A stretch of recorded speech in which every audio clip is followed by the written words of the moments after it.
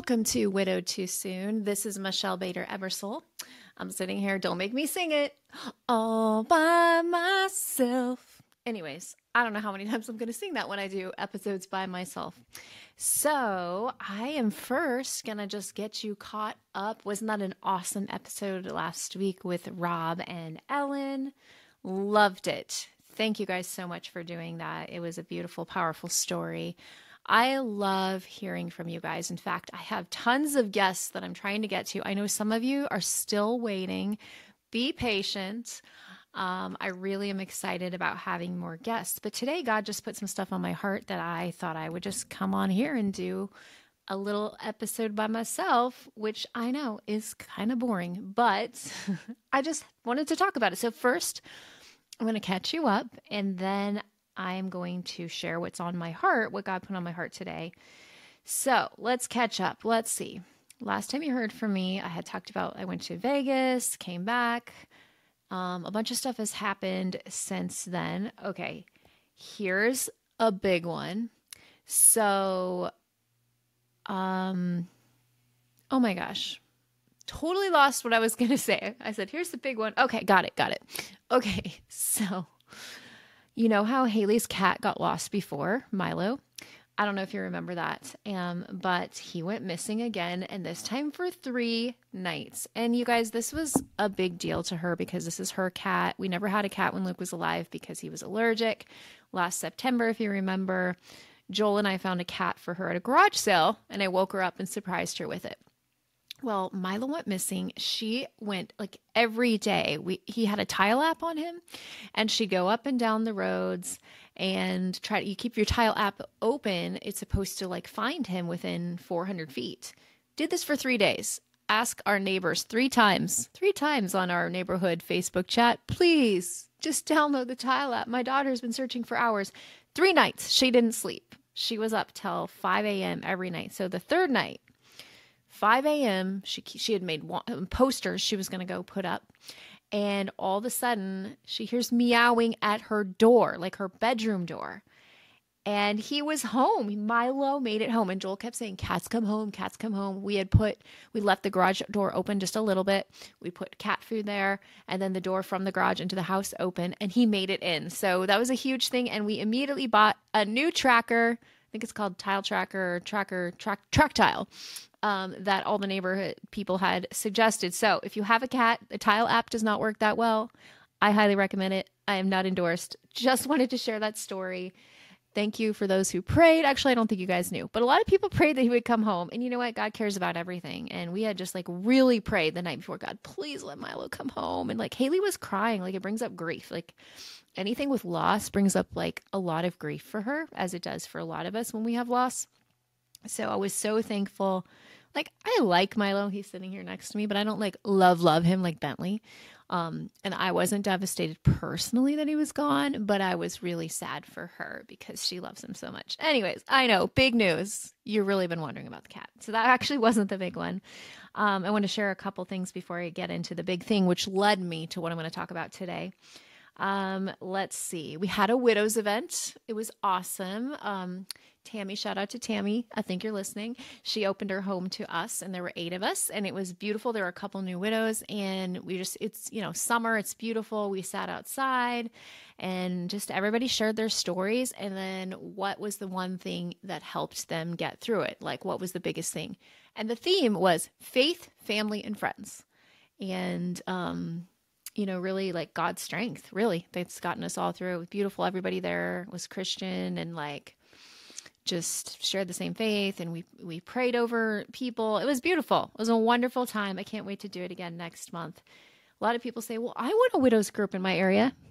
Start one. Literally, that's what I did. So you just start putting the word out, maybe on Facebook or wherever, and then you start collecting widows, and then soon you have a group. Shout out to Karen Kendall, one of my really good friends. She did this in Eastern Washington, and she got a group started, and now people send her widows all the time. So you can start one. If you don't have one, start one. There's nothing stopping you. There's nothing like special about what I did. I just did it, and Karen too. So if we can do it, you can do it. It's a little encouragement. If you want to be part of a widows group in your area, start them. Like, you'll start finding widows. Like, there's so many in your area. Once people know that you are doing a group, they start sending them your way. A lot of times people are not ready to go to their group, to a group right when they're brand new. So I send them a card, like all the women sign it, all the widows. Then we send it to them and invite them to our group, and they give them my phone number. And then when they're ready, they come. A lot of times they're not ready in the very beginning, and that's okay. Okay, Social Security. I'm going to talk about this because it probably affects a lot of you with the survivor benefits for your kids. So, it's been 4 years since Luke passed away, and we've been receiving survivor benefits since the beginning. So in the beginning, it was a certain amount divided by 4. We each got a fourth of it. And then what happened next? Then I got married, and so it went down to the 3 of them. And then Hayden aged out, went down to the 2 of them. And every single time it would be the same amount. I just want you guys to know this in case you're going to come into a similar situation. I want you to be prepared. And then now, so it was the same amount all 4 years. I mean, there's a little increase over the years for like cost of living, etc. Well, Haley turned 18 in May, and now it's just Peyton. And I assumed, because he's 16, I assumed that I get the same survivor benefits that we've always gotten for Luke, but it went in half. And that's a lot when you're counting on the money. And so I was able to call them today, and I wanted to make sure I got it clear. I said, I work with a lot of widows. I want to understand this. So when it gets down to the last survivor, and I know this doesn't apply to some of you, but some of you it might. So I want you to know this. It can only be 75% of what your late spouse would be receiving if they received Social Security. And there's also like a max family benefit, but I didn't really get that part, but she just said last survivor, 75%. So that made it totally change and totally go down. So it's a lot less than we were receiving for the next 2 years. But now I know, and I just wanted to inform you guys that if you've got one about to age out, most likely that will happen so that you can be financially prepared, because I wasn't. So that's a little side note I wanted to talk about. Still praying about direction for my book. I still only have 5 chapters written, but I'm going to She Speaks conference. I'm actually doing it online this coming week. You're in a couple days. Actually, by the time you listen to it, I've already done it. And I'm very, very excited about that because I went to She Speaks. It's put on by Lisa DeKirst, and it is a conference for speakers, Christian speakers and writers. And actually, we probably wouldn't be sitting here today if I hadn't gone to that. It's when I got inspired to start my first podcast. My first podcast, if you want to look it up, it's still out there. It's called The Peace Cast. And I interviewed people about hard stories they've been through. And then towards the end, it was just about like updates about Luke. So I could just put it out there and everybody could listen to it. So anyways, that's the roots. And then I went to Widow Goals. I have a podcast still out there called Widow Goals, if you want to look it up. And then started Widow Too Soon. So anyways, I'll be going to that. Keep praying if you want to, praying for direction for the book. Widow Goals, Steps to Finding Peace When You Lose Your Spouse. I know it's supposed to be out there. I have a clear feeling about that.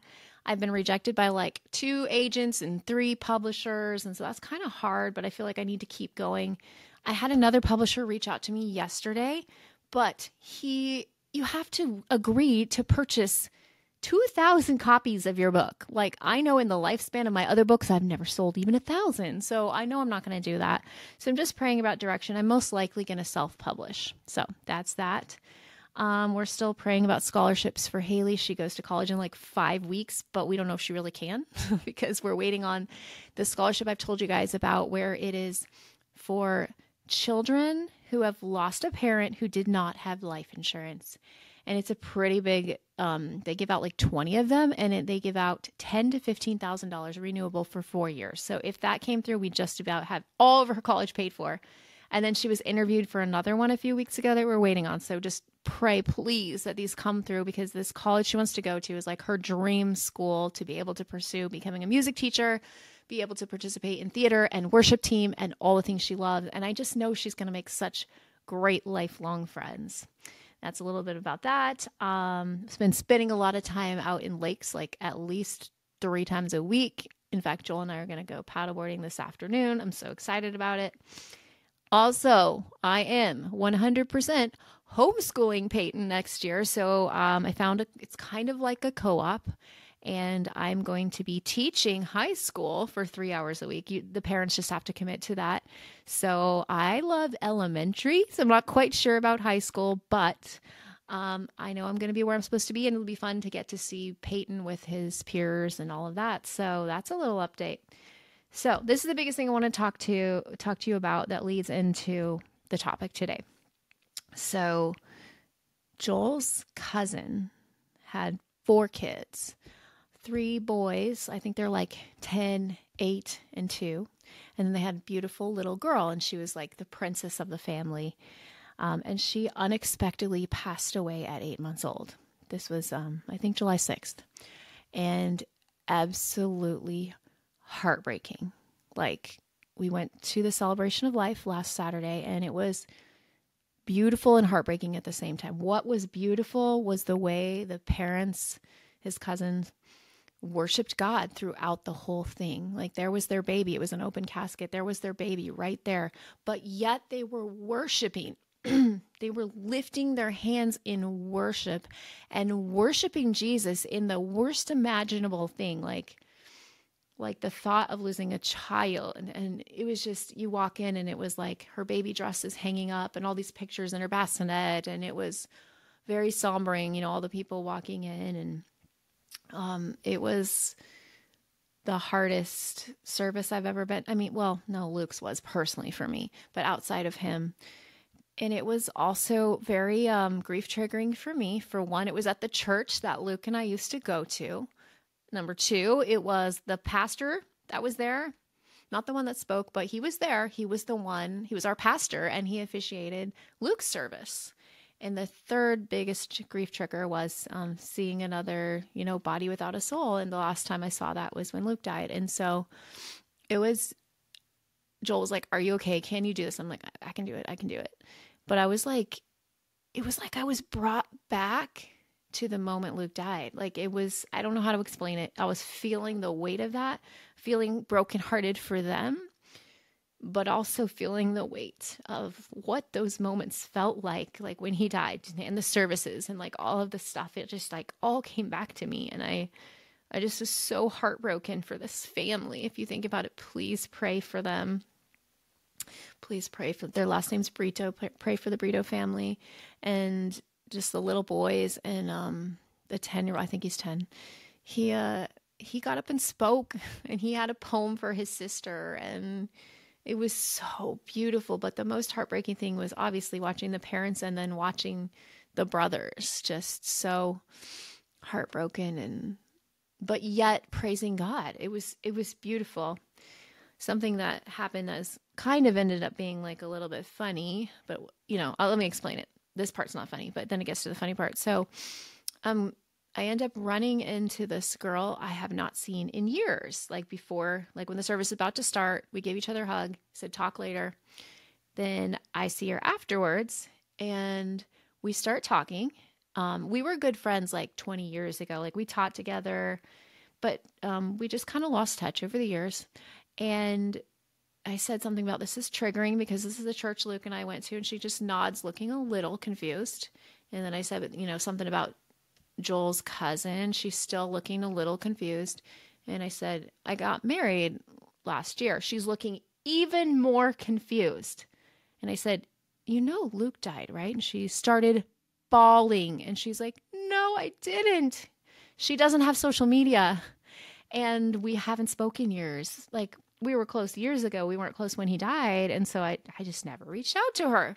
And I felt so bad because she starts bawling. So she's already like having a hard time about the baby. And then I'm telling her about Luke. And I'm like, but I'm okay. And like, this is Joel. Like, it was just like she had no clue. And so I kind of told her the story about how he died and all the things. And she's just crying and crying. And then we ended up, same thing. Her husband said something about Luke. I'm like, well, actually he died. And this is Joel.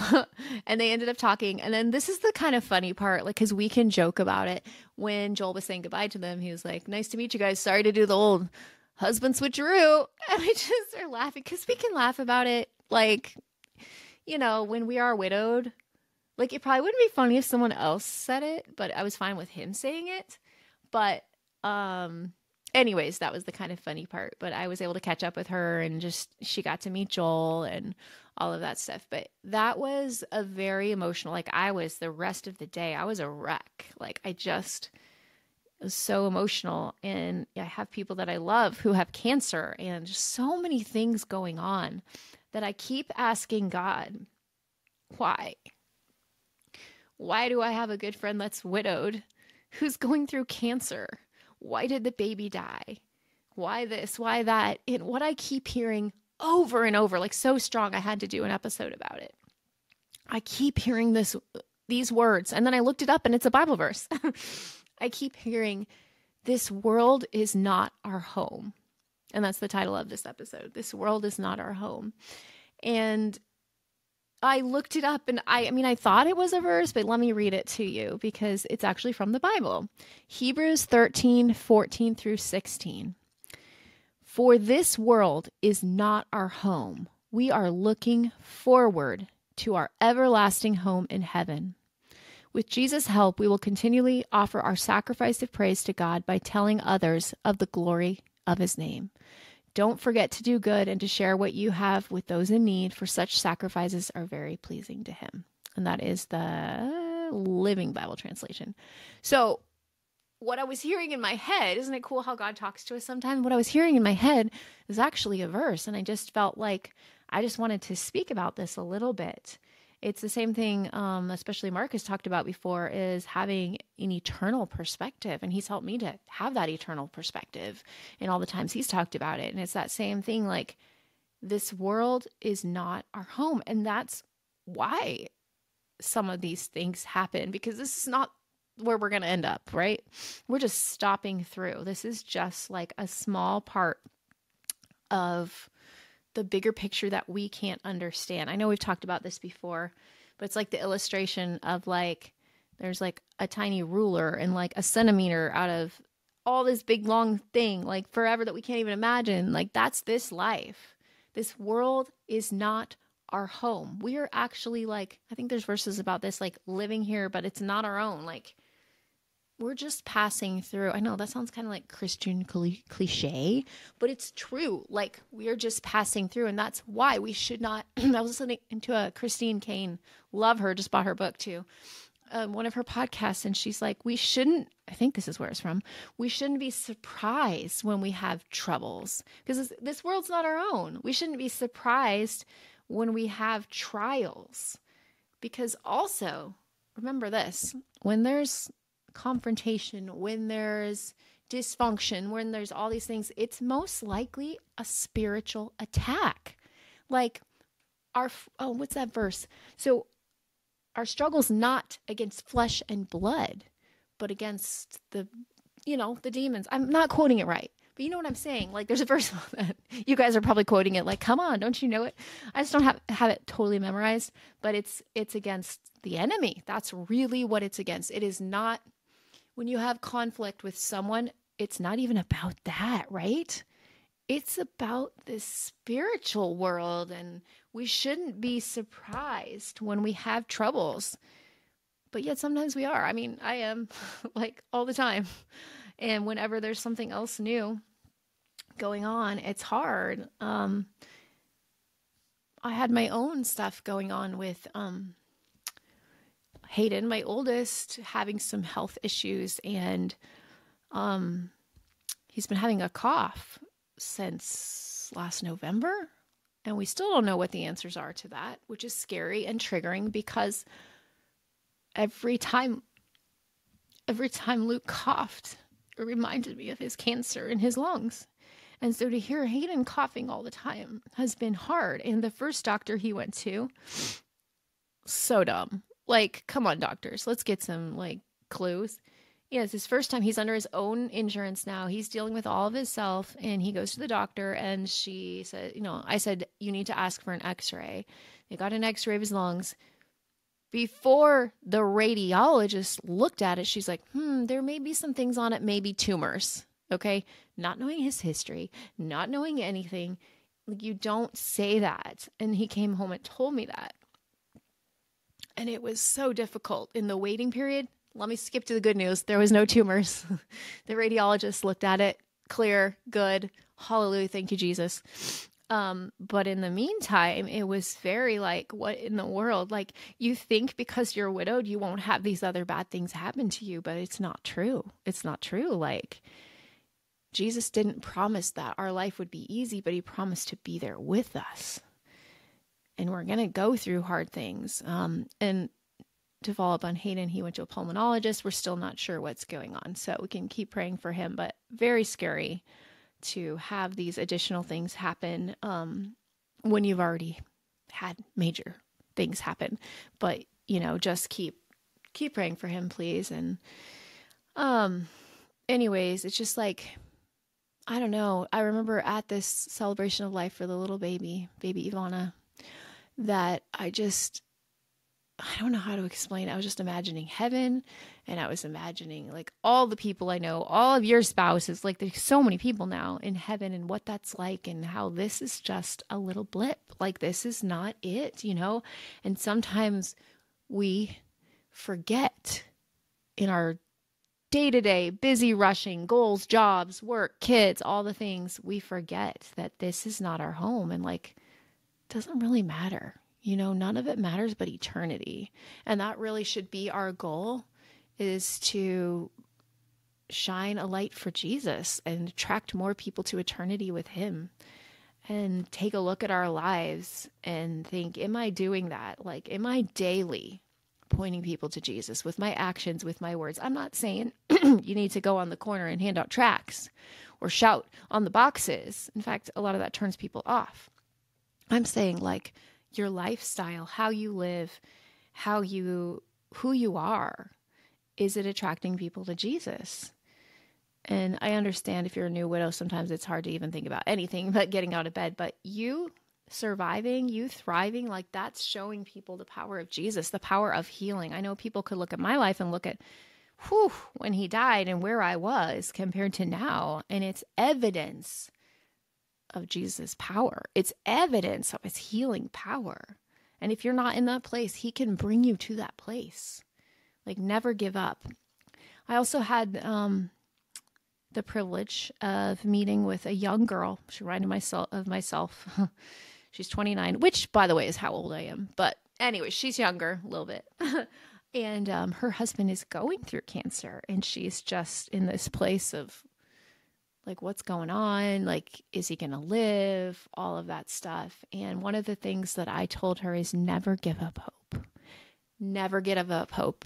You can stay balanced by knowing what could happen in the future, but never give up hope. Pray till the end for a miracle. We prayed every single day, God, please heal Luke. We pray that it's on earth, but we understand that it might be in heaven, and never give up hope. So wherever you are in your widow journey, I want to encourage you to never give up hope, because hope is it's like the thing that keeps the lights on, right? If we don't have hope, what do we have? Like, imagine living in a hopeless world. And I feel like I felt that for just a little bit after Luke died. I was like, what's the point of anything? Like, what's the point? And, like, Satan will try to get us into this. I experienced this spiral recently. And then I was talking to a friend. She experienced the same spiral recently of like getting us into a place where we feel rejection, where we feel like nobody cares about us, where we feel like we don't matter, so that we are not going out and doing what God wants us to do. And don't let him get you to that. Well, you might get to that place, but don't stay in the place. So I know you guys have heard this, but I'm going to refresh your memory. This is from my counselor. Shout out to Kathleen. We have what are called ants in our brain, automatic negative thoughts. You have one negative thought, and then your brain goes searching to find something else to support that. It's like a snowball, and gets bigger and bigger and bigger.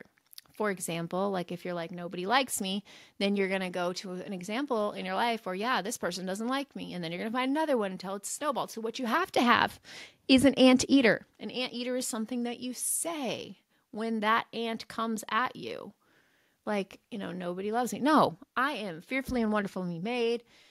My parents love me. My kids love me. Like, whatever you're going to say to stop that snowball. Because if we become snowballed with these ants, we become not as powerful as God wants us to be, right? It's like, throw off everything that hinders and tangles and all the stuff that we want to be like free. Like, it is for freedom that Christ set us free. So it's crazy that so many of us stay trapped in this trap of like thinking we're not free when actually we're free. We're free. We don't have to hold on to all of this pain and all of the things. And anyways, I'm all over the place. Like, this is going to be a short little one. It's just me talking. But I really just want you to encourage you to like really meditate on Hebrews 13:14. Let me just read that part of the verse again. For this world is not our home. We are looking forward to our everlasting home in heaven. And I just want you, as you go about your day today, to remember that this world is not our home, and it feels overwhelming and sad and just all kinds of craziness sometimes. And you're like, God, where are you? Where are you? He's always there. But he doesn't always save us from all the pain and like, it's hard to understand. I was talking to this young girl about it. Like, how does God decide who to heal and who to not heal? And like, we can't understand it, and I was telling her, to help her daughter, which is young, maybe a little too young for this yet, but to talk about, it's like the world is a puzzle and we see one little puzzle piece. God sees the whole thing, and so we can't understand why these things happen, but to trust God because he's the one putting the puzzle together. Like he promises, what's the verse? I should know verses better. But about, I just read it this morning about good for those that love him. He, good for those who love him. I think it's Romans 8:28. Anyways, like he really wants the best for us. And so it's hard sometimes. And I've had people in many situations recently say to me, like, what did I do? Like they think that the things happening in their life are because of them. And it's not like, we don't own that much power. Like, the things that are happening are not because you did something wrong, right? They're not because you did something wrong at all. It's because we're in a fallen, sinful world, and this world is not our home. I want you to say that again. Say it out loud with me. This world is not our home. Like that's been echoing in my mind for like 2 weeks. And I'm like, okay, I think I'm supposed to share this. And then I was excited to see that really is a verse. That's what's so cool about God's word. You can read it or memorize it or whatever, and it will come back to you. Like if you're not reading the Bible, I highly recommend it because that's how God speaks to us. He'll bring, the cool thing is like if we're teaching our kids verses, he's going to bring them back to them later. Like I grew up in a Christian school, all the things. So I have a lot of verses I've memorized over time, and they come back to me like that one. That's how God speaks to us. And so I want to encourage you to just remember this world is not our home. So whatever troubles you're facing today, just know that number one, it's not forever. And number two, this world is not our home. But we want to make sure that we are not only living life, but living life abundantly. That's from John something. I got to get better about verses and references and all this stuff. But the cool thing is I know what God's saying, even if I don't know like literally every word, and then I can look it up. But that's one of my favorite things to talk about is we were made to live life and live life abundantly. We were not just, okay, our husbands died or wives died, and now we're just supposed to just barely survive. No, God still has a plan for you. If you are listening to this right now, check. Do you have a pulse? Check your Fitbit. Check your Apple Watch. I don't think Google has. Oh, they do. Rob, what is it? I don't know. Check something. But anyways, actually, I think Google is kind of anyway, it doesn't matter. I'm not getting into that. Do you have a pulse? If you do, God has a plan for you. If you have a pulse, God has a plan for you. Like, I don't know what it is. I don't understand God's own plan for my life. But I know that God has a purpose for you. And I know that he is going to do what needs to be done in your life. And, we're going to bring glory to him. And yeah, for some reason, we have this life where we had to have a spouse die. It's not fun, right? But it's our story. And so why not let God make beauty from the ashes and dancing from the morning and all of the things? Why not let him do that? And why not let him use your story? I encourage you to reach out and share your story to someone about how God has faithfully brought you through this, or you're still in the midst of it. Reach out to if you're a seasoned widow, reach out to a new widow and encourage them. Like, that's the goal of the nonprofit Widow Goals. Widows helping widows not only survive, but thrive. Like, let's help each other. If you haven't joined the Widow Too Soon community page, please do that below. A lot of people joined in the last week. And let's make that a place where we can encourage each other. We can pray for each other. And let's lock arms and do this together. So I'm going to go ahead and close in prayer. And then I'll let you go. God, we just thank you so much for each and every listener today. This is not an accident. I just pray that you continue to put it into our hearts that this world is not our own. And while we're here, please show us what to do every day. Show us where you want us to go. Lead us to what our lives are supposed to be, God. And we pray for continued healing for Mark and for Tina. And we just thank you for all that you have done, all the healing you've already done. I pray for each listener that needs healing in their heart and their mind and the spirit, that you would continue to do that. Would you bring the resources to them? Would you bring the friends to them, the family to them? God, I just feel like I just want to pray peace over every single one of them, peace that passes all understanding. I thank you for the privilege of being able to speak to so many widows. And I just pray that you'll just shine on them today. Amen. If you like this podcast, give it a little bing, 5 stars, Apple Podcasts, wherever you listen. Next week, we'll probably have a guest. I've got several in the works that I'm really excited about.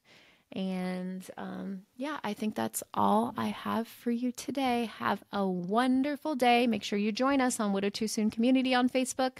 Link is below. Reach out, fill out the form if you want to be a guest, and we will talk to you later. Have a wonderful, wonderful day.